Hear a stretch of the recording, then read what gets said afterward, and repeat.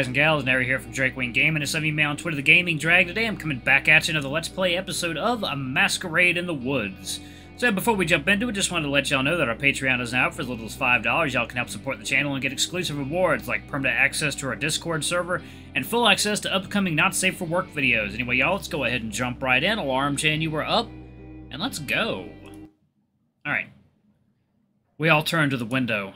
Just before a black can comes flying through the smashed glass, the prince catches it in his paw effortlessly, examining it. Another canister rolls down the stairs.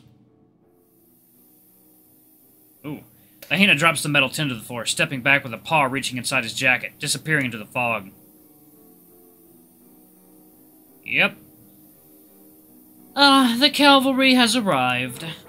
Benny! Oh, God.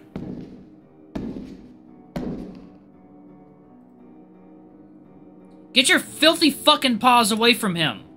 And what is one lonely little bunny going to do to stop me? Oh. She's not alone. Oh, yeah. Holy shit, she's not alone. I shut my eyes, my one working arm shooting up to cover my ears. I drop to the floor. Acrid smoke replaces the rotting wood in my nose, and I cough, but there's another faint smell beneath it.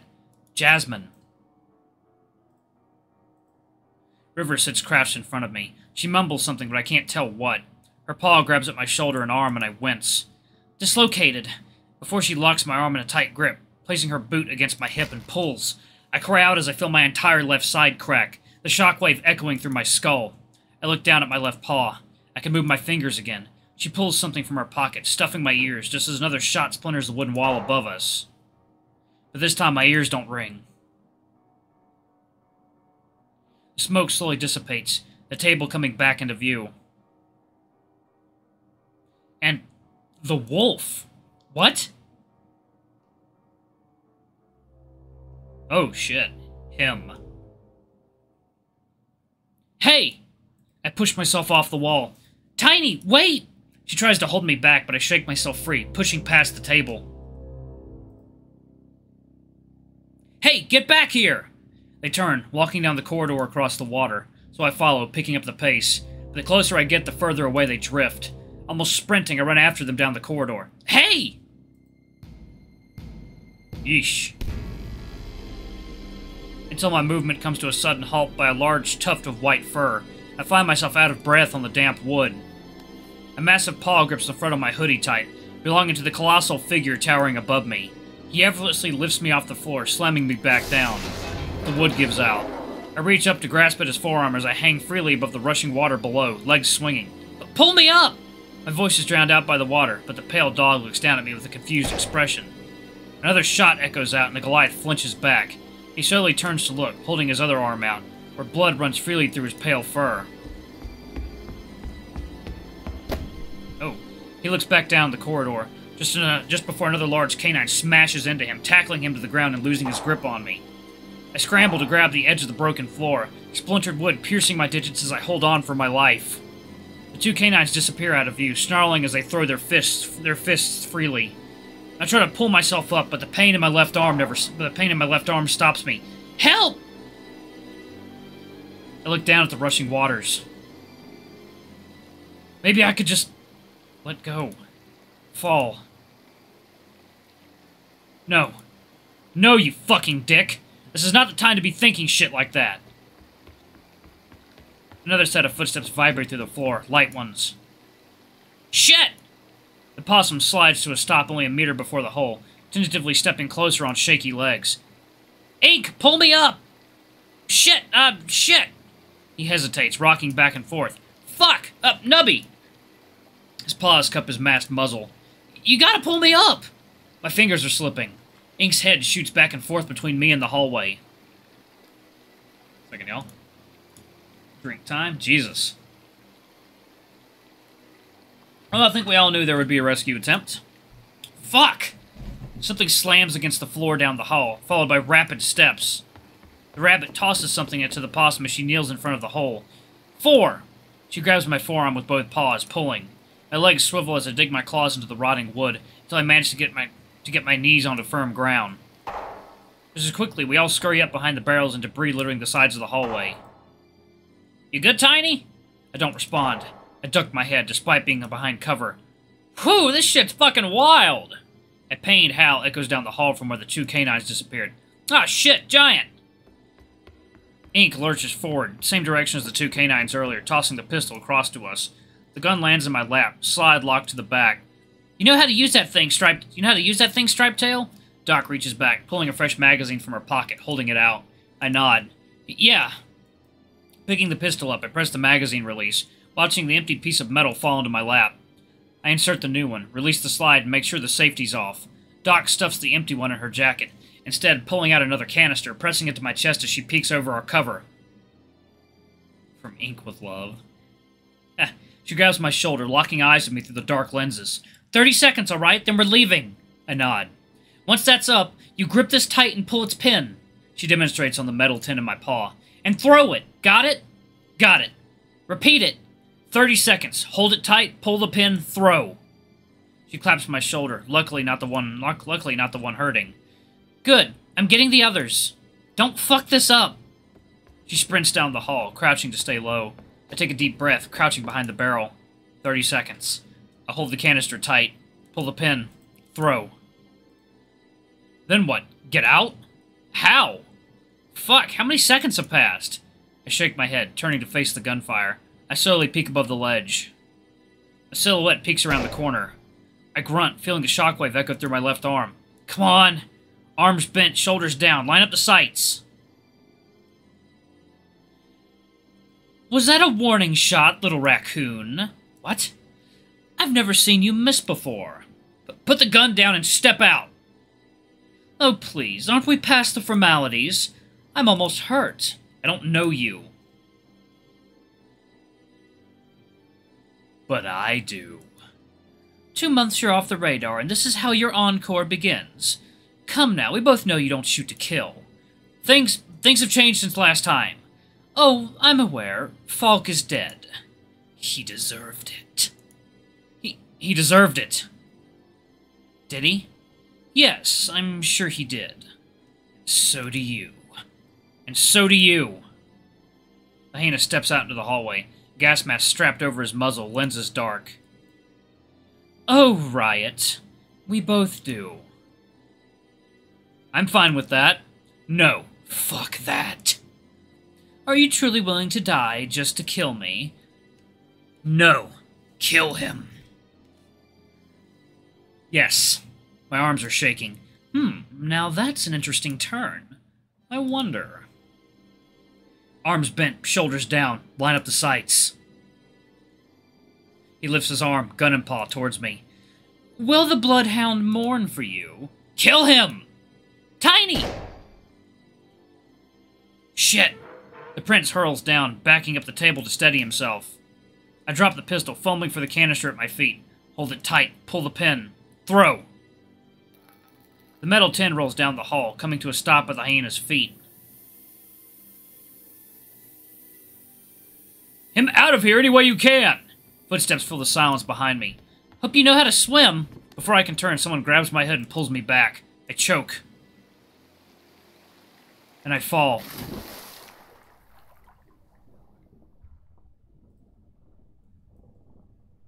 Oh.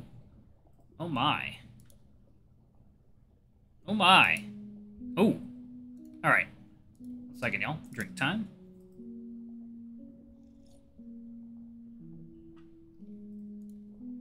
Everything is silent and calm and cold. Peaceful. Drifting through nothingness. Weightless. This must be what death is like. I'm so tired. Maybe I could just stay here. Drifting through the void. Just let all my troubles wash away. No worries. No more stress. Just this. Forever. Wish you were here, Tiny. My chest burns with the lack of oxygen, but it'll pass. One breath and all the pain will dissipate, disperse, dilute into the current. One breath, I just have to open my mouth and breathe in. One breath, and I will never have to surface again. You used to be so kind to me. You were supposed to take me away, away from everything. Then you changed. You made me believe I deserved it.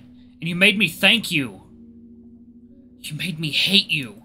You made me hate myself. Fucking miss you, man. I'll never forget you, Miles. Will you remember me? If my body comes to rest at the bottom.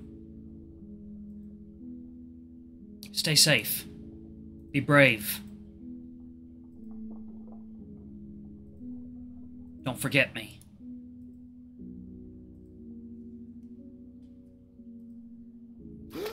Oh.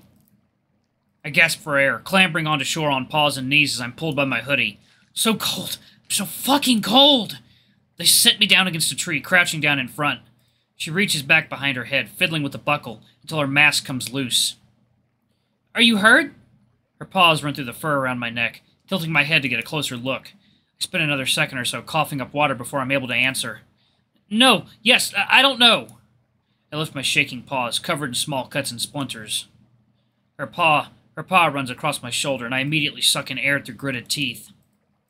She pauses, examining my face. On a scale of 1 to 10, 6, maybe 7? Her paws continue to scan me. You'll survive. I'll give you something for it once we're back at base. Where are the others? They'll meet us there. Don't worry. But Lucas, he... River grabs the back of my head, looking deep into my eyes. Cody, look at me. He'll be fine. Mason's with him. I hesitantly nod, leaning my head back against the bark of the trunk, shivering from the freezing temperature. When her paw reaches my stomach, she suddenly pulls back, wringing her wrist out in the air. What the fuck's in your pocket? I look down, patting the front of my hoodie. Oh. I reach inside and pull out a piece of the mirror from the bar. It's a wonder it stayed put while in the water, that it didn't cut me. Without my permission. River finishes patting me down. She sits back with her legs bent, resting her elbows on her knees and rubbing her eyes.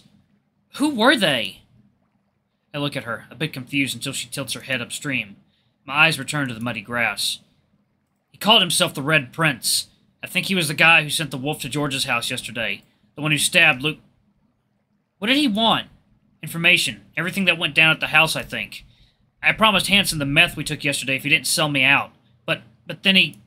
I trail off, scream still ringing in my ears. Did I get you killed? Did you die because of me? Second, y'all. Drink time.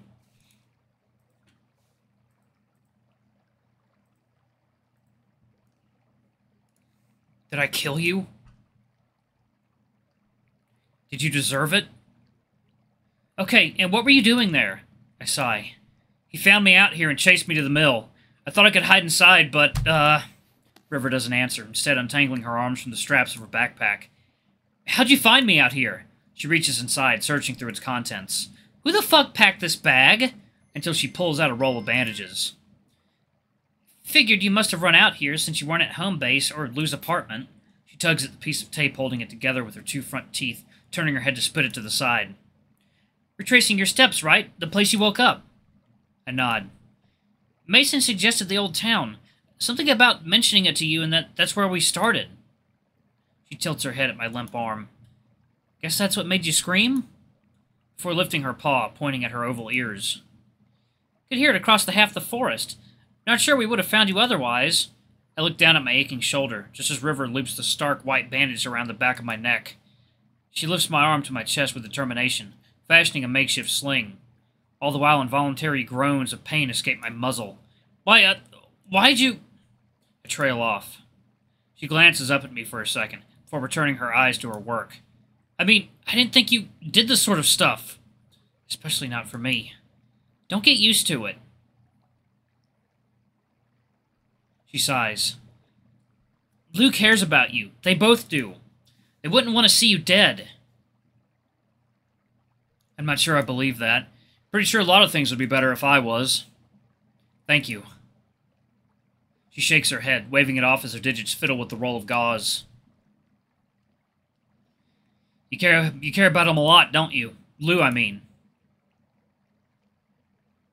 She stops, her expression changing as she blankly looks down at my arm. Alright, y'all, I'm going to go ahead and pause it right there. Thank you all so much for watching. Don't forget to like, comment, subscribe, ring that notification bell, leave a super thanks or a tip if you can. It always helps.